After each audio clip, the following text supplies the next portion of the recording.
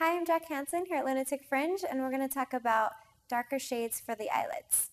The materials you'll need are a eyeshadow brush, small or medium sized, as well as the darkest shade that you want to apply onto the outer corners of the eyelid.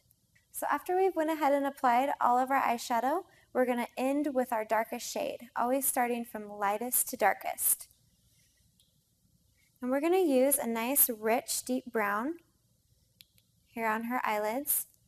You're going to want to do it right underneath the brow bone. Just place your darkest shade exactly on the outer corners of the lids, kind of in a rounded circular motion.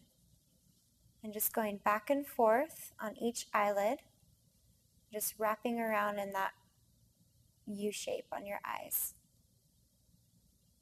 And again, we're going to be blending this darkest shade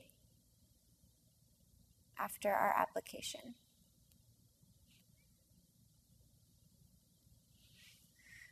So we're switching to a blending brush, and we're going to go ahead and just work from the outer corners or the inner corners out.